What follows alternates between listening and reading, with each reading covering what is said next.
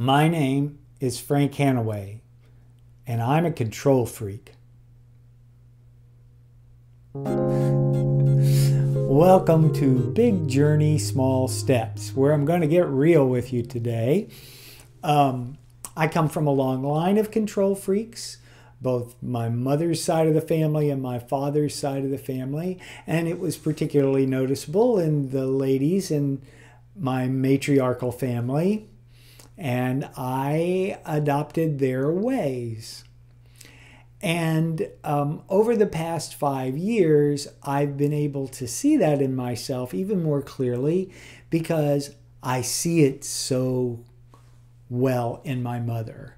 Isn't it true that your parents and the people you love and your friends are a mirror for you if you look into it? If you don't just think, oh, they're like that. When you really think about it, the reason those people are in your life generally is that they reflect some qualities that you have.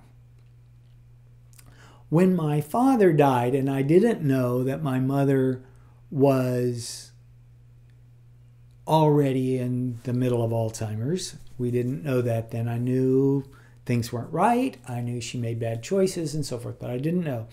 So she announced to me one day that now that my father was gone, she could do whatever she wanted. Well, the truth of the matter is, and I thought that at the time, she always did whatever she wanted, and she knew how to spin it with my dad to make it work out, and she was persistent. So things tended to go her way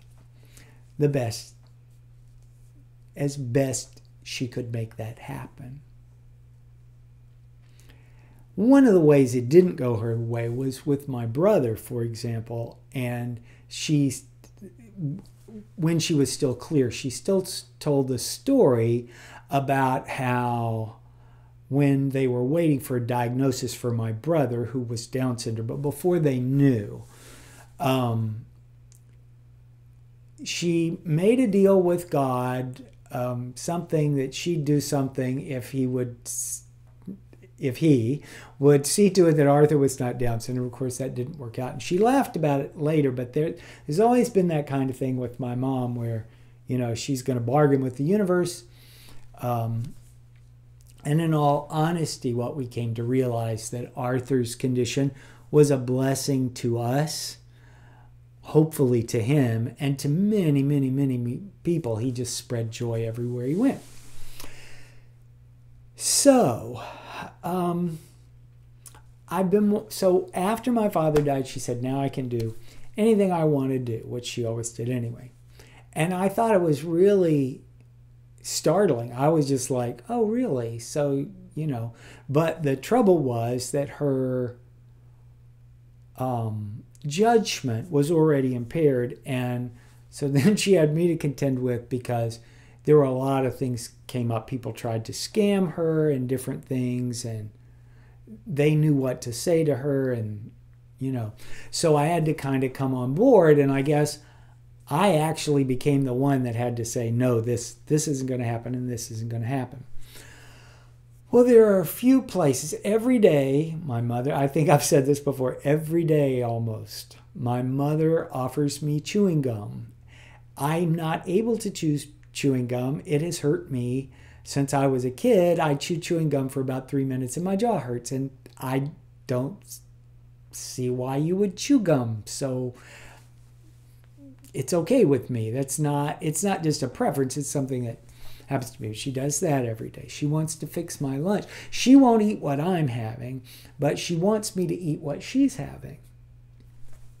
So I see this in my mother, and I know I'm the same way in ways that have not all been clearly revealed to me yet. So there's a couple things. So I said about the gum.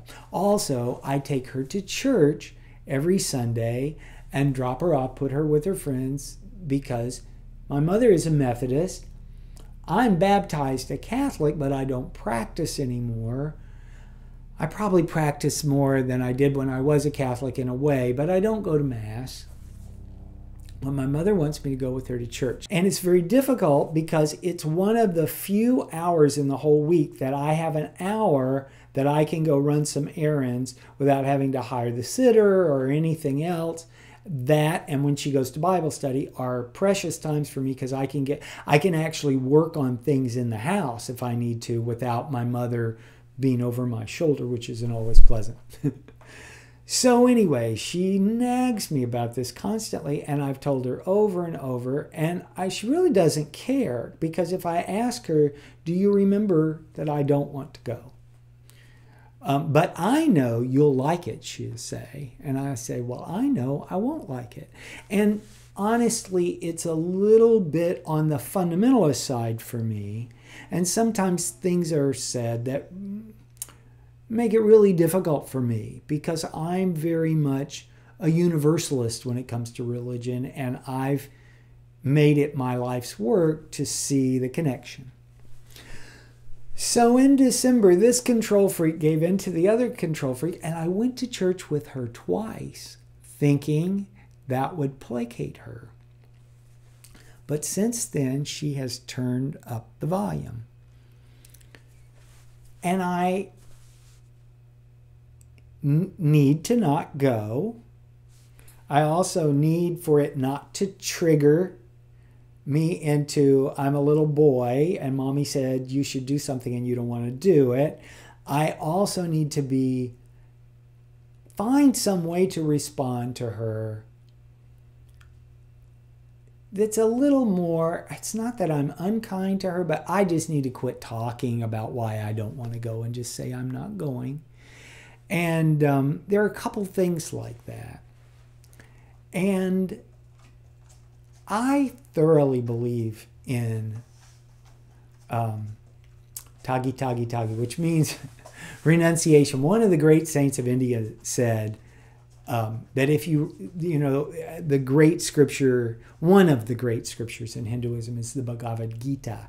And he said if you say Gita 10 times in a row, Gita, Gita, Gita, Gita, Gita, Gita, Gita, Gita, Tagi, Tagi, Tagi, it turns into Tagi, Tagi, Tagi, Tagi, Tagi, which means renunciation, which was his point, his way of saying that that's what the Gita is about, is divorcing yourself from the results of your action, doing your job full-heartedly, but not expecting a result.